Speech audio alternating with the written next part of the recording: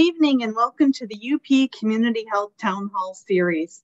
My name is Elise Spur. I'm the director of the Northern Michigan University Center for Rural Health, and I'm hosting this evening's program, which has been organized in partnership with Dr. Kelly Kam, epidemiologist and assistant professor in the Department of Kinesiology and Integrative Physiology at Michigan Technological University. This evening's program will focus on nutrition and food security. And our panelists will be joining us right now.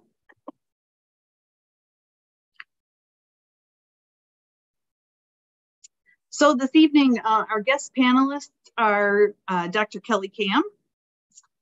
We also have Brett Peterson. Brett is a registered dietitian and operation manager at Northern Michigan University.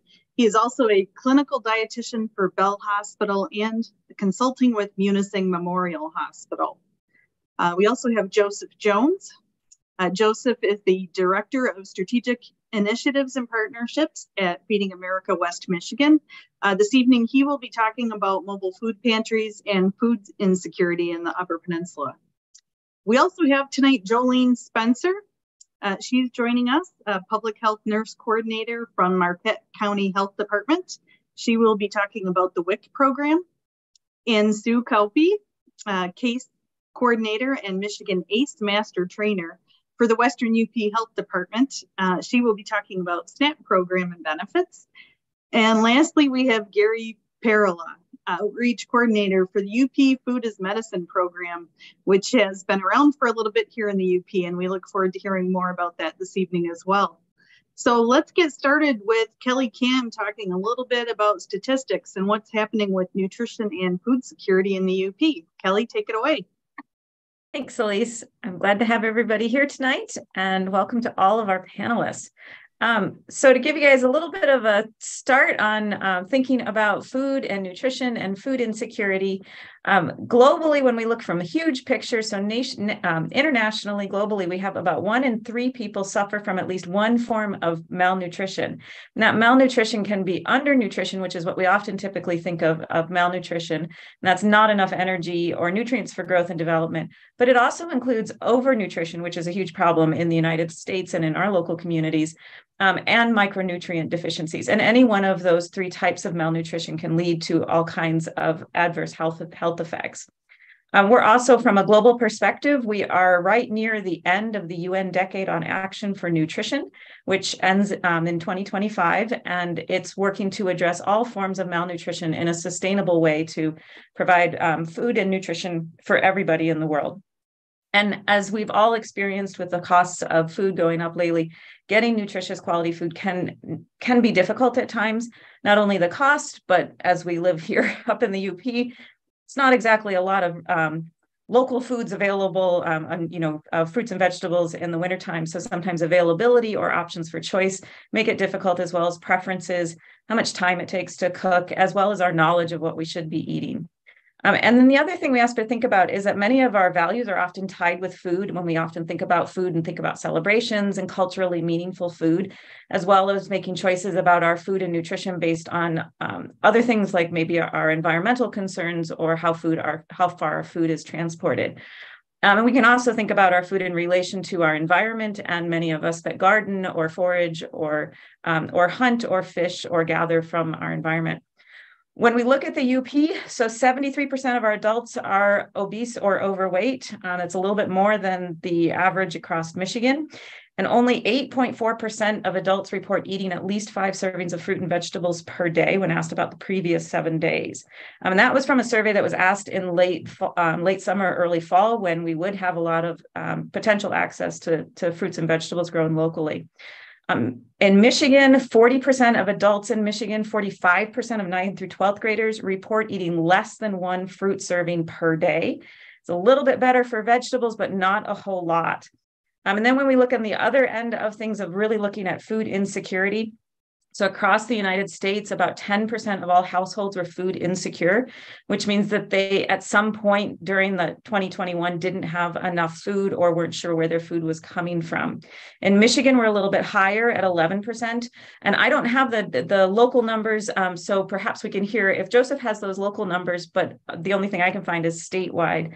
And so in Michigan, of those 11.4%, so a little bit more than half of those are actually people of very low food insecurity, which means that they're disrupting their normal eating patterns or skipping meals because they don't have enough money or resources for food. And it's worse in households that are low income. It's worse in rural areas. It's worse if you have kids. And so if you have that interaction of all of those, it can be really difficult. And one of the other things to think about is that the impact of the economic disruption from COVID was probably blunted because there were significant efforts by federal and state governments, local governments, local organizations, all kinds of people actually, really working hard to make sure that there were food programs in areas reaching out to the people in need. And many of those included really, really creative ways to make sure, especially like kids who were out of school, got their food. So it is absolutely a continuing problem to make sure that we have nutritious and healthy food. And so I'm excited to hear everybody talking about all these different programs to make sure that our communities have that and we have the knowledge for what we need. We'll start off with Brett Peterson to hear about what is going on in terms of the dietitian and what we need to be eating. Well, good afternoon, and thank you for having me as a member on this panel. I'm just going to go over some basic stuff as far as nutrition goes. A lot of people like to make it more difficult than it is. You don't need to be on any specific diet per se or get into a program that you have to pay extra. A lot of people think they have to take vitamins and minerals to meet their needs. Variety, what they say is the spice of life, and it is. Eating a variety is the goal. So you get on a diet, and let's say it's a diet that takes out a macronutrient. And what I mean by macro, either a carbohydrate, protein, fat. A lot of times it's the carbohydrate that they try to eliminate or decrease so much that you're not going to get that variety to meet all your needs. So eating a variety is it. Balance. So don't stick to one food group or try to minimize a food group so much that you're not going to meet your needs in vitamins and minerals. So eating a variety, look at a plate and take roughly about a 10-inch plate. On that plate, a quarter of the plate should be your protein. And that protein can range, meaning that you don't always have to have meat. If you look at plant-based proteins, such as canned beans, are very cheap. And you can do a lot with them. They go a long way. They can store easily. They can last a long time. It's a good protein source. And then you look at the other part of that and you say your dairy, your starch. And you want to go for whole grains. And what I mean by whole grains is that it's not processed. And you think of a whole grain being where you're going to get your fiber. Most Americans, we don't get enough fiber. So those beans would be a good source of fiber.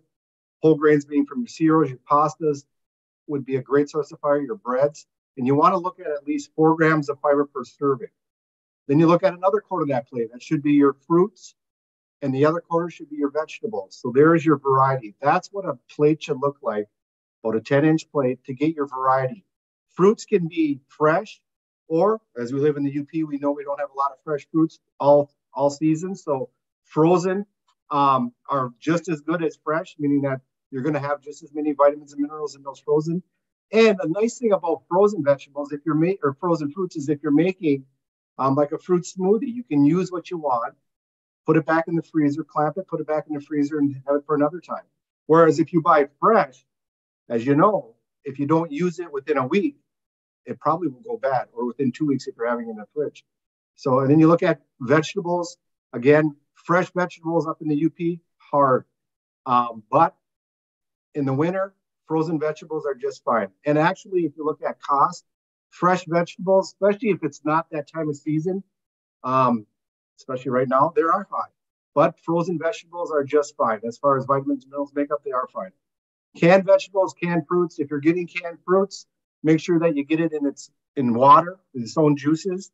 So you don't want anything added with syrup or if they're going to add fructose to it or anything like that. Just get it, read the label, you look for a clean label. And then vegetables, a lot of your canned vegetables, if they're canned, they're going to have sodium added. So you get the no added sodium vegetables. You can always add herbs and spices to it if you want to spice it up a little bit or make it taste a little different. So those are good alternatives besides the fresh. So eating a variety is the spice of life, and it makes sure that you meet your needs as far as getting all those vitamins and minerals to have a healthy life, to get enough energy to go through it. And like I said about meats, you don't have to have per meat. You can have plant-based proteins, which are just as good as animal-based proteins, but you need to eat a variety of those plant-based proteins. They don't all have 9 essential amino acids. And those 9 essential amino acids, meaning that you have to get them from your diet. Your body doesn't make them. Just some other things is healthy diet is trying not to eat out as much, meaning that when you go out to a restaurant, it's going to be more expensive.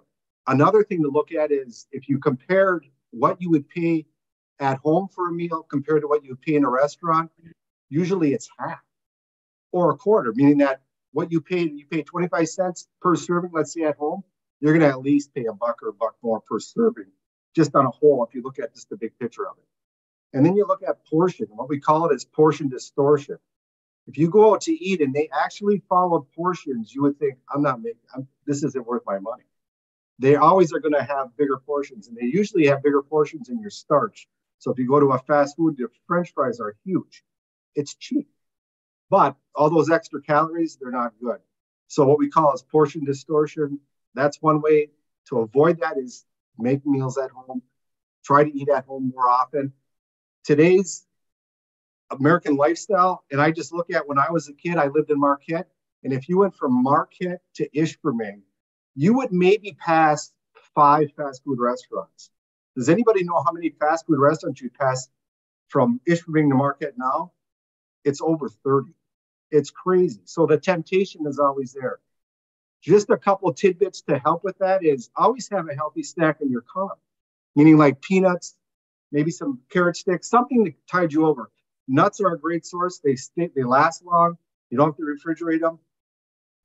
They're healthy in fiber. They're a good protein source, and they're a good fat source, meaning that omega-3s are in there, a healthy fat. But what it does is it doesn't allow you, or it helps you avoid those fast foods. Because if you're hungry, a lot of people just be, I'm hungry, boom, they pull into a fast food restaurant. Or let's say you go to Menards to buy a 2x4, whatever you're building. You get in line at a Menards, they're not the same as, or at a Ace Food Value, all the hardware stores, they have food in them now. So you can buy a 2x4, a gallon of milk, and a candy bar. Whereas back in the day, you couldn't do that. So the food, the temptation to buy those extra snacks are always around. That's why having something healthy in your car to help ease that a little bit always works. So trying to ease those temptations are a good way to do it. Another big thing too, as far as eating a balanced meal and trying to control those hunger things, is water. People that are a little dehydrated, it acts as almost like you're hungry. So you get kind of confused in that. You think, well, I'm hungry. If you have a water bottle with you throughout the day and drinking water throughout the day, will ease that. So having a water bottle with you all day is a great thing. Have it at your desk, etc. Grocery shopping, another way. When you go grocery shopping, don't go hungry. What happens when you go hungry? You buy everything. So try to eat something before you go grocery shopping. Again, if you have those healthy snacks in your car, eat that before you go grocery shopping. You'll make better choices. And another thing about the healthy snacks in your car, how many times have you got home and if there's something on the counter and it's usually cookies, bags of chips, if you're hungry, you know what you're going to do? You're going to eat them. Then you're going to eat, then you're going to try to make dinner. But you're eating those healthy things because there's those unhealthy things on the counter. They're usually not healthy, like bags of chips or something like that. And those eating not the healthy snack prior to getting in there, you just make bad choices. So trying to set yourself prepared or trying to set yourself up not for failure.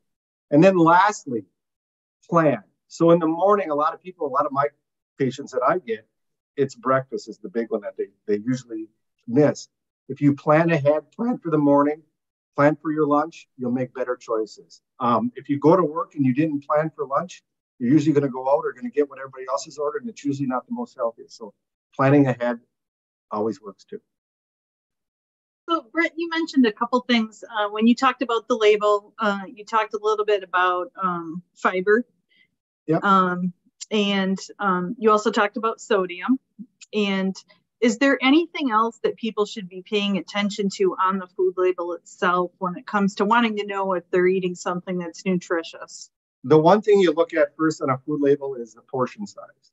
So you know what, a lot of times, if you buy a bottle of juice, for example, juice, the serving size is 4 ounces. you get a 20-ounce bottle of juice, that's 5 servings right there. So just pay attention. A lot of times they'll have the serving size as the bottle. So if you know 4 ounces is the serving size, you know, if you drink the whole bottle, you're going to get roughly about 200 calories right there. So serving size is number one. And then you look at things like, you know, percentage of fat. Saturated fat is the big one in trans fat. Trans fat we should avoid as much as possible. The saturated fat, if it's less than 2 grams, that would be a good choice. On the whole, as far as fat, less than 20% on that package would be a good choice. And then you look at sodium. Sodium should be a low sodium item would be less than 140 grams of sodium per serving. And you look at fiber, anything more than 4 grams of fiber would be considered a high fiber item. So those would be things that you'd look at quickly. So you also talked a little bit about planning ahead. And I have a bad time with that sometimes. Like I'll think, oh, I should do this the night before. And then I think, no, I'll just do it in the morning. And then in the morning, I'm like, no, I got to go. So I think that's a really good tip for a lot of people to try to plan ahead for some of that meal preparation and what you're going to do for the day. Can you talk a little bit about nutritional value and popular diets? So some people think to eat healthy, they have to follow a certain diet. And that's what I was getting at first was the variety. Eating a variety of foods is the best thing. A lot of these diets that are popular, it's not only that they're going to make money on it, which is another side effect, but some of them are healthy. But then you have to buy their product, or they want you to buy their product. So they kind of set it up around that. And I tell my clients is try to not make it so difficult. We all have to eat. And like I said, a variety is the best way. And look at your portions. That is the easiest and the best and the most, as far as cost-effective way to make sure that you're meeting your needs. Don't rely on a vitamin. Don't rely on a certain diet. Try to eat a good variety. And by doing that, and then you look at, is there cheaper ways to eat healthy? There are. We talked about the frozen foods. We talked about canned. Going with plant-based proteins, not all the time, but, replacing a meal a couple times a week with a plant-based meal is much cheaper than meat. If you look at like a pound of hamburger compared to a can of beans, I mean, it's a lot cheaper for the can of beans, and you can do, like I said, wonders with a can of beans. So looking at that is a healthy way to eat, and don't buy into these diets per se, because if you look at how many different diets come out in a year, in 10 years, in 20 years, it's blows you away.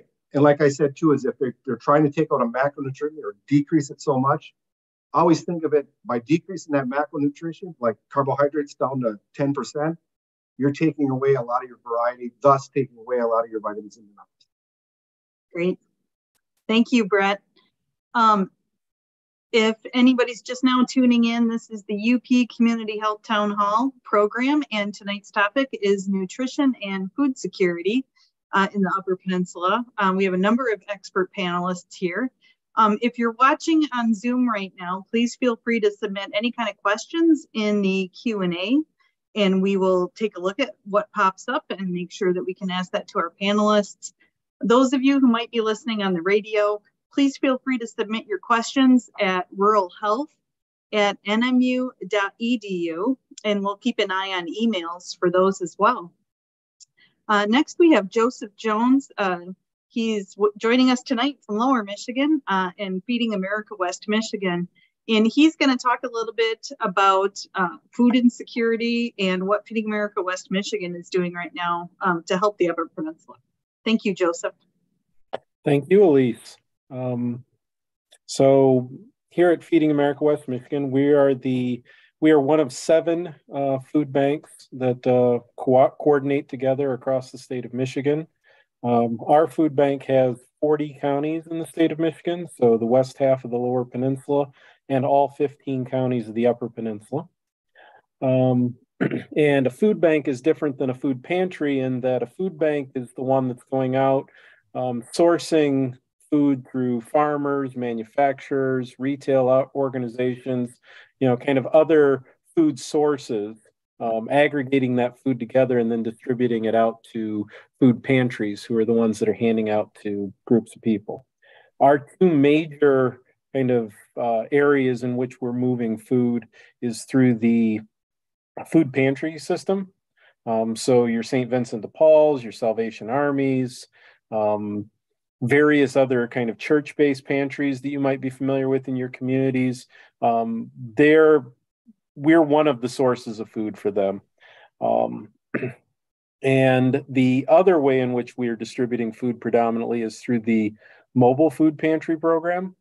And that is where we're sending semi-truckloads of food up to the Upper Peninsula. That food is predominantly perishable food. And so this is not any kind of competition with the local pantries. This is meant to supplement what they're able to offer, which is oftentimes much more shelf stable. But kind of getting to the point that Brett was making, in order to make a good, well-rounded diet, it's good to be able to have some fresh fruits and vegetables, to be able to have dairy products, be able to have, good lean meats. And so about 80% of the food on those distributions in the Upper Peninsula are those types of products. There are some other products on there as well, bakery items and sometimes more shelf-stable products, bags of beans and things of that sort. So that's kind of the two ways in which we distribute food. Those programs are, again, across the Upper Peninsula. We're expanding some of those activities in the western part of the Upper Peninsula here this year, and really trying to integrate that work. Earlier, Kelly was talking about kind of food insecurity and food insecurity figures. There's really two studies that look at food insecurity across the country. One is done by the USDA Economic Research Service. That one's a kind of a sampling variety of study that is based upon questions related to food insecurity that are asked every December when a major census study is done. The other one is through Feeding America, the national office in Chicago. They do a study that they call Map the Meal Gap. That one is based upon statistical modeling based on census data. It's looking at poverty, employment, home ownership, and disability as indicating factors for food insecurity. Employment and disability tend to be the ones that have the most dominant relationship. So a lot of people think of the food insecure as the people who are poor. While that isn't untrue, there's a lot of people who are, facing food insecurity who also are facing poverty. Most often what it's really mostly tied to has to do with stable employment. So people who lapse in and out of employment situations kind of waver in and out of food insecurity. Another kind of myth around food insecurity is that it's the same group of people all the time. The studies from the USDA suggest that it's a kind of a bout of food insecurity. Generally, it will last about 7 months, and the actual food insecurity is about 7 days of those months.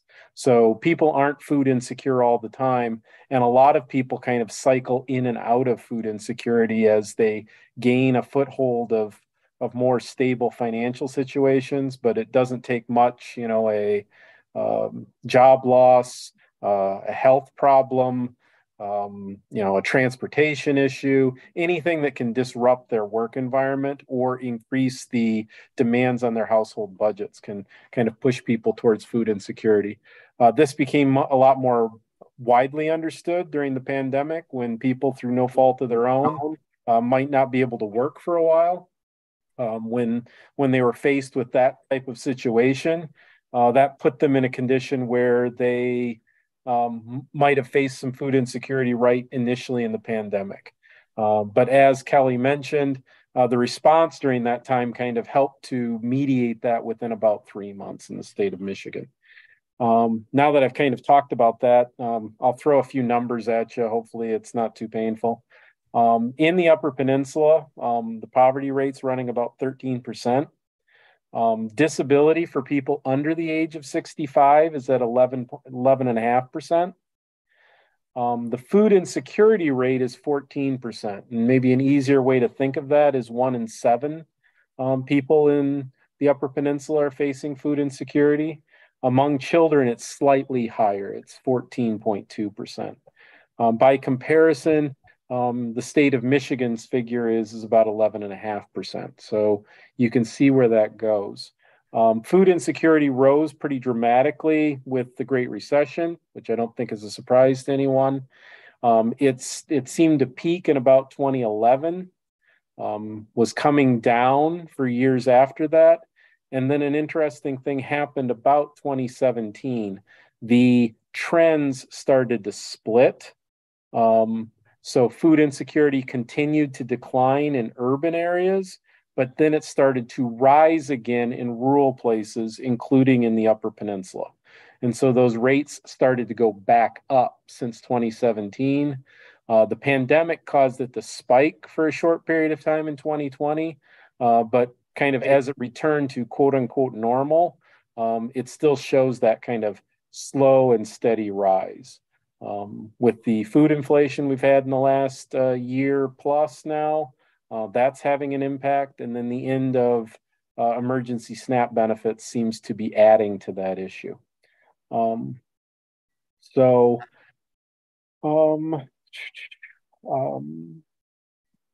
else would you like to talk about, Elise? You know me, I'll talk about anything.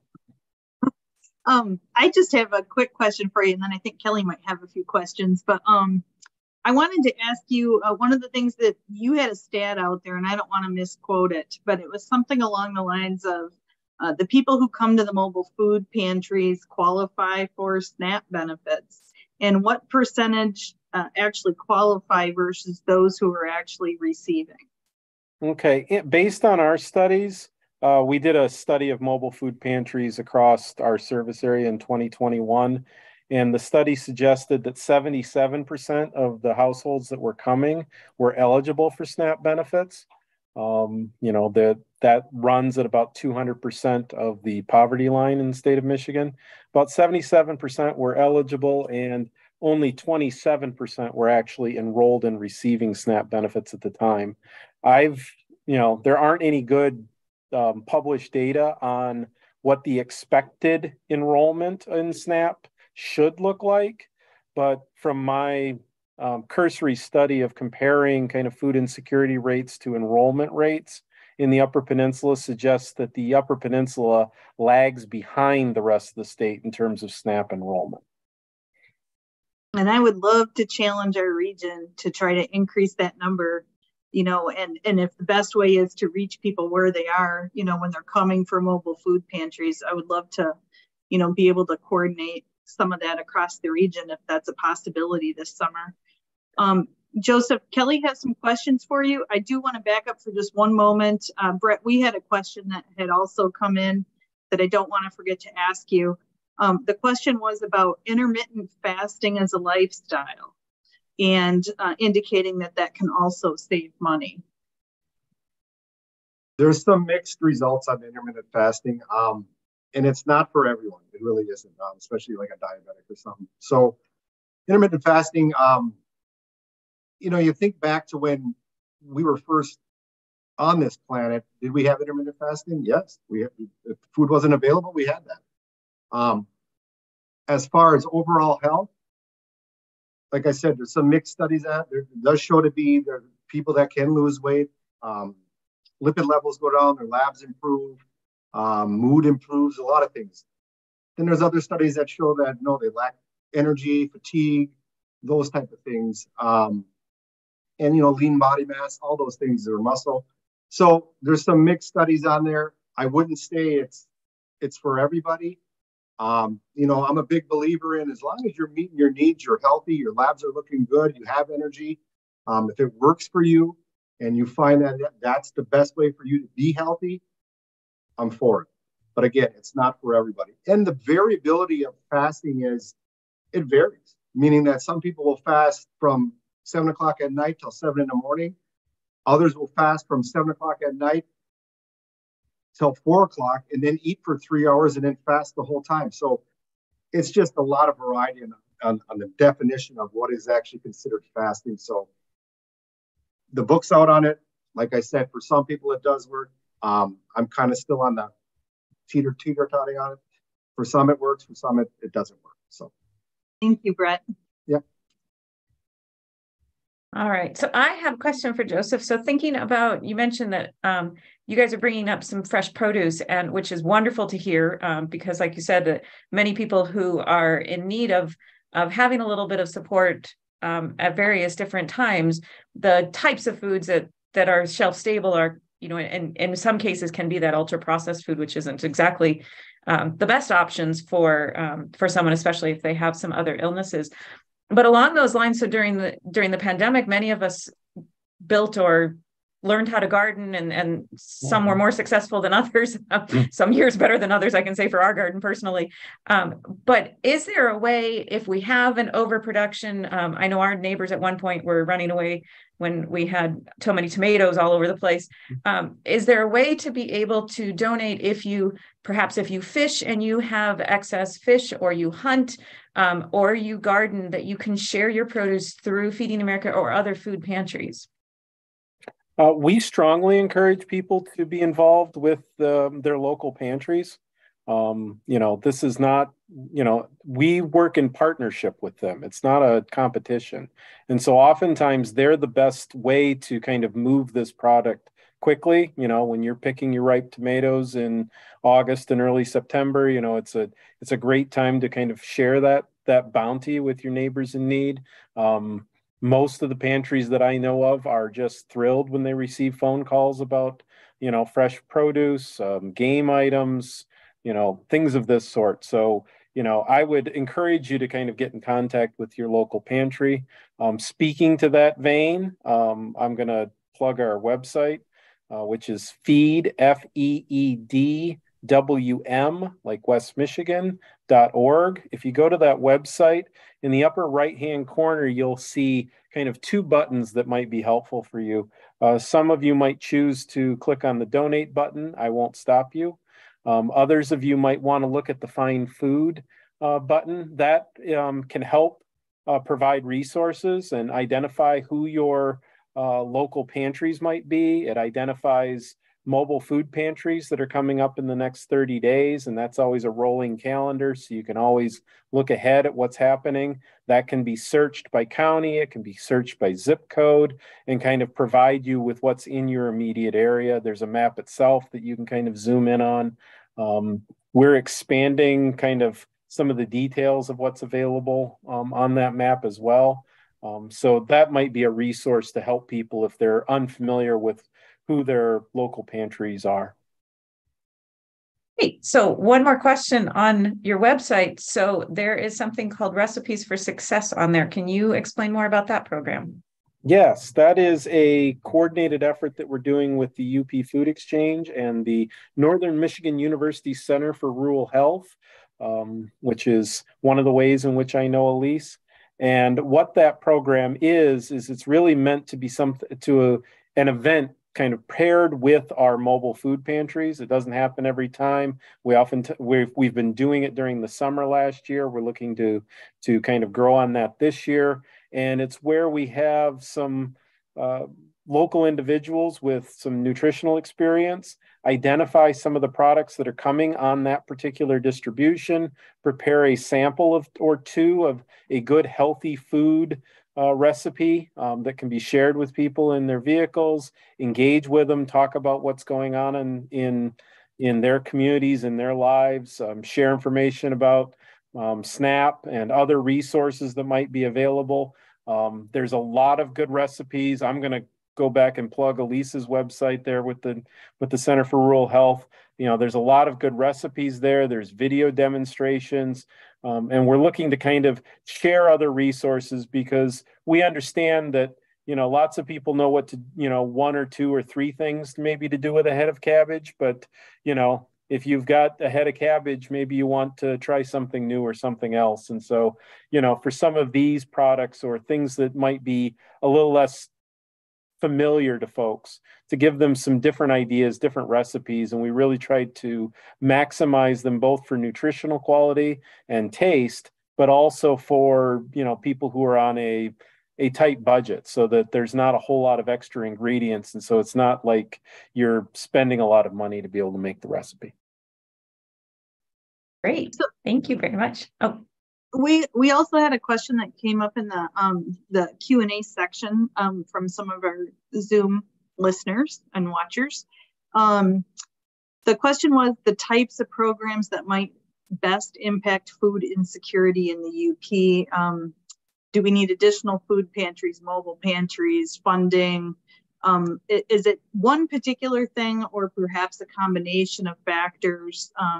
And some of the things that might be striking our area, of course, that were in these questions talked about geographic issues, financial, regulatory, cost of food.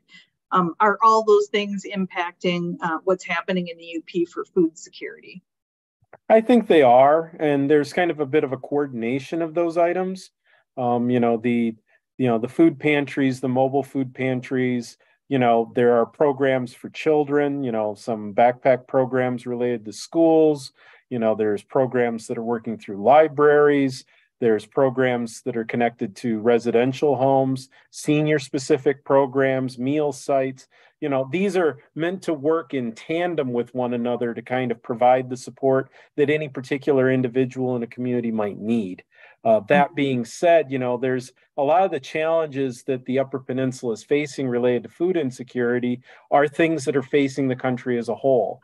The availability of food in the food system has been disrupted by the pandemic, and those issues kind of continue. And everybody's seen the stories that have been coming out of from all over the country, whether it's wildfires or the flooding in California, things like this. That a lot of those are causing disruptions in what food is available. That's presented us a lot of challenges in terms of being able to source food. I think that the network of 199 Feeding America food banks across the country, I think we're in unison when we say that this has probably been the most challenging food sourcing era that we've ever faced. So we're having to do more to purchase food. There's less donated items. There's less food coming in through the federal government. And so because of that, there's a lot of challenges being faced there. And, again, with the Upper Peninsula being kind of the end of the line for food distribution for retailers and such, that just heightens the challenges related to the Upper Peninsula. Great, thanks. We're going to move on to our next speaker, who is Jolene Spencer, a public health nurse coordinator. And I would just like to say to both of our next two speakers, happy National Public Health Week next week. Thank you. Like she said, I work with WIC in Marquette County. WIC is Women, Infants, and Children, and it's a supplemental food and nutrition program it's funded through the USDA at a federal level, and then it's administered through the state health departments and run through local agencies. Across the UP, it is run through all of our local health departments. And so if you're not in Marquette County and you wanted to find out more about WIC, you would just need to call your local health department and they can get you set up with someone from the WIC office there. We work with pregnant and postpartum people, infants, both breastfeeding babies and formula fed babies, and children up until the age of 5. To be eligible for WIC, they need to be in one of those age categories or circumstance categories. And then they either need to income qualify or they need to qualify for other services like Medicaid, SNAP benefits, or cash assistance. Participating in one of those 3 programs makes them automatically eligible for WIC. If people are qualifying based on income, we go at 185% of the federal poverty level. So for a family of 4, that would be roughly $51,000 a year. And we do count the unborn baby as a family member. WIC has been around since the 1970s. It was initially intended to help with malnutrition in pregnancy and early childhood, particularly with childhood anemia and inadequate growth. And WIC was found to help with both of those things and has also been found over the years to help with a number of other health outcomes, such as decreasing the risk of preterm birth, increasing early access to prenatal care, improving access to immunizations and healthcare for children, and decreasing the amount of babies that are born at low birth weight. WIC is also financially responsible. For every dollar spent by WIC, more than $3 in subsequent healthcare dollars are saved. So it's really kind of good bang for our buck, and it helps with, early childhood development and brain development at those young ages. In Marquette County, we have roughly 1,000 clients receiving WIC at any given time. And we do know, based on Medicaid reports, that not everybody who's eligible for WIC is participating. Sometimes that's by choice. Families feel they're getting by fine without needing our services. Other families just don't know that they're eligible. So we do a lot of outreach around it, especially with clients who are getting other services. And we always encourage people, if they're interested in WIC and they're not sure if they qualify or not, just give us a call. We're happy to talk to you and let you know if you're eligible. And if you're not eligible, we're usually able to help steer you in directions of other programs that you might find beneficial and might be eligible for. The WIC program, like I said, is supplemental foods. We provide our clients with a debit card, and they're able to go to the grocery store and purchase eligible food items. And those are things like milk, eggs, peanut butter, or beans. We give dollars for fruit and veggies, cereal. And the food package is really designed to help them meet their nutritional needs, especially for the nutrients iron, calcium, folic acid, and vitamin C. We also provide nutrition education. Some of that is general information, like information on basic infant feeding, toddler feeding. We do a lot of talking with parents around picky eating. That's a really popular question we get, is my toddler preschooler is super picky. They'll only eat green foods this week, or only eat white foods, or will only eat chicken nuggets, or things like that. So we do a lot of nutrition counseling around those kinds of questions. And then also with pregnancy and postpartum nutrition and breastfeeding nutrition. We have a dietitian who works with us as well, and she does all of the same basic general education that I'm able to provide, but she's also able to provide dietitian services to our clients. So she's able to work at a higher level with them for anybody who has specific medical conditions that affect their nutrition status, or like with children who maybe have a feeding tube or are having failure to thrive. She's able to work with them and works very closely with their physicians, and sometimes with outside dietitians. If they're working with another dietitian from like University of Michigan, for example, she'll help coordinate services to make sure their WIC package is able to provide the specialty formula or whatnot that they need. We also provide referrals to other healthcare and community resources. So we're always trying to find out other programs that our clients might be able to utilize, and we like to share that information with them.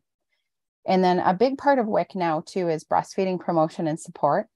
We have an entire program basically designed around breastfeeding. We have a lactation consultant and 2 peer counselors who work in that program, and they do breastfeeding promotion and support visits with clients. And they're available by phone, they're available by text, and they can do in-person visits as well.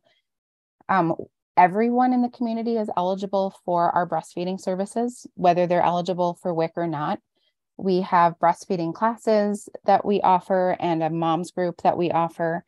And those are designed, our classes are breastfeeding class and then a pumping class. And those are designed to help moms kind of get off to a good start with breastfeeding and kind of attack all of the typical myths and questions we hear around breastfeeding and answer questions. And then the pumping class helps with moms who are going back to work or school who might need to be pumping while they're away from their baby. And we help them navigate kind of things that come up with that. Our moms groups are right now just run virtually. We're hoping to get them back in person soon. But it's a good place for moms to come if they just have some questions or want to connect with other moms who have babies of similar age. And then our lactation consultant is also available for one-on-one issues. She's able to see people for private appointments, and she can assess the situation and help them come up with a plan to work through whatever situation they're facing regarding breastfeeding. August is, oh, sorry. Go ahead, Jolene, I'm sorry. Okay, I was just going to say August is breastfeeding month, and we always have some sort of event coming up, so watch for information on that. Thank you. I wish we had 2 hours for this because there's so much to talk about. Just for the sake of time, I'm going to move us through Susan and Gary to make sure they both get a few more minutes in. And if we have time, we'll take more questions toward the end of the program. You're listening to the UP Community Health Town Hall program, and tonight's episode is on nutrition and food security. And Susan, we'd love to hear from you next. Hi, everyone. I'm Sue Kelby, and I work at the Western UP Health Department as a case coordinator. I'm here tonight to share with you how SNAP, or the Supplemental Nutrition Assistance Program, is the nation's most important and effective anti-hunger program. SNAP in Michigan is often known by other names such as food stamps or FAP, FAP, the Food Assistance Program. And if you're applying for food stamps through the application at MDHHS, you will see that there's a page and it's called FAP when you're applying for that, as well as your health insurance and other benefits that they have available to help support people who are needing some support at certain times in their life, as Joseph mentioned. Last year, SNAP helped 1,349,000 Michigan residents, or 13% of the population. And as Joseph said, that's 1 in 7 people. That's how many people were supported last year. 61% of the people of SNAP participants are families with children. 41% are families with older adults or are disabled. 39% are in working families. So you might wonder, like, who is eligible for food stamps, or am I eligible for food stamps? And you might take a look at that. Eligibility is based on the financial situation of the members of the household, of all the members of the household. And so that's like a family unit, but also in some of our homes, the family unit is somewhat different, or there might be many people who are several people living in a home that are not related.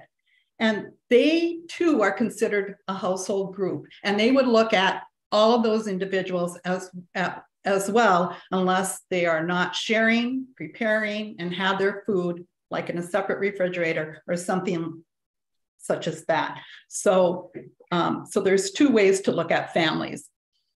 If you purchase food and prepare it together, that means you're a household group.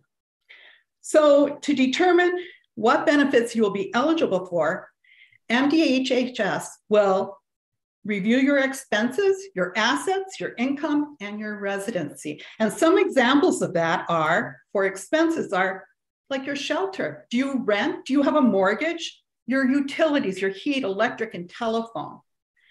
And then they might take into consideration any court-ordered payments, like child support. Also, they will look at your medical expenses. Do you have medical or dental bills? Do you have hospitalization, nursing care, medical supplies, health insurance premiums for like senior citizens? So then they'll also take a look at your assets. Of course, they're going to look at your assets, right? They're going to look at how much money you have on hand, your checking and savings. Some people have trusts that might be included that they will want to take a look at, and your property or real estate. But they don't look at your first home, the home you're living in. That is exempt from that. And then they take a look at your income. What are your wages? Are you self-employed? Do you have rental income? Do you have Social Security benefits or veteran benefits?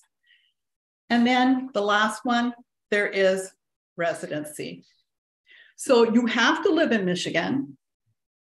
You have to be living in Michigan now, and you must be a US citizen or have an acceptable alien status. And you might wonder how you can apply for food assistance. You can apply online at MyBridges. That's My is Michigan, MI Bridges michigan.gov or by calling a number 1-888-642-7434. And if you prefer a paper application, one can be picked up at your local DHS office. Or if you call there at any one of our local offices, which you can check, you can Google or check their website, they will mail one for you.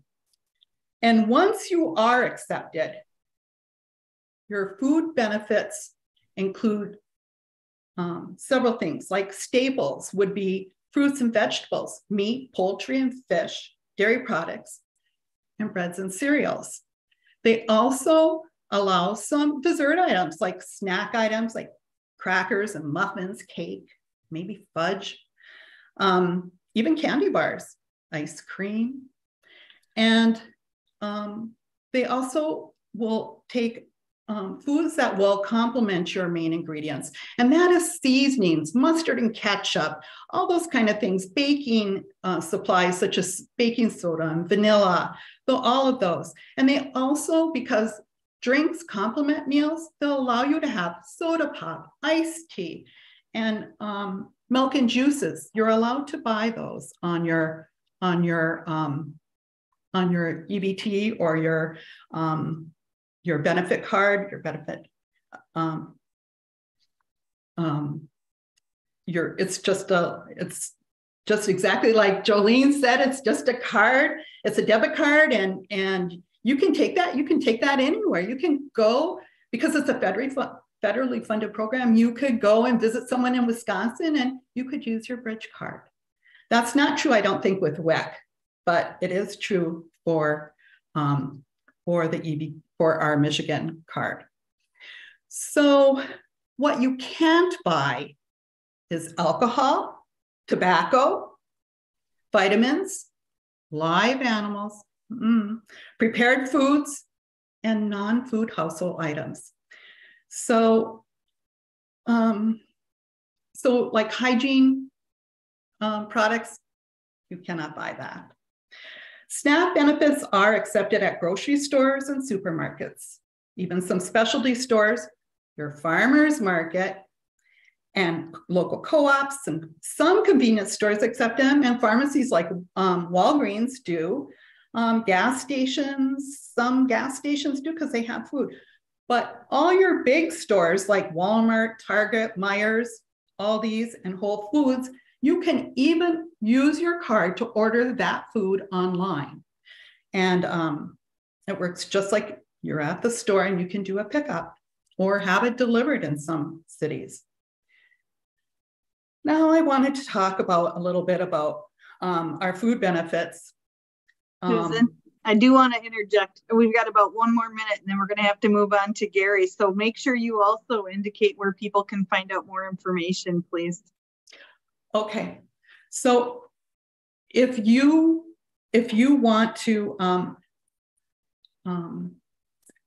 like apply for food assistance, you can start by calling your local MDHHS office, and they'll be happy to direct you. There's a website. All you have to do is type in mybridges.gov. And you can bring up that website and you can apply online. You can call at 1-800 number that will be on there, and you can call and somebody will help you through that process. So there's